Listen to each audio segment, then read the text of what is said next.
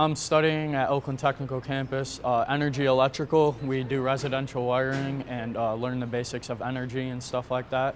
And we also do a little bit of stuff with breakers, and we're gonna go more in depth on like the basics of residential wiring.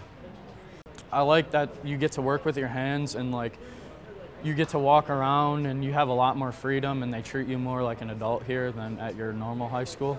That's what I like. And I like the instructors also. I plan to get an apprenticeship through Local 17 to become a lineman, and then after 3 years you become a journeyman line worker, and yeah, make good money. That's what I plan on doing. You can make, as an apprentice line worker, you can start off making $26 an hour plus benefits, and then after 3 years, every 6 months, you work your way to $46 an hour.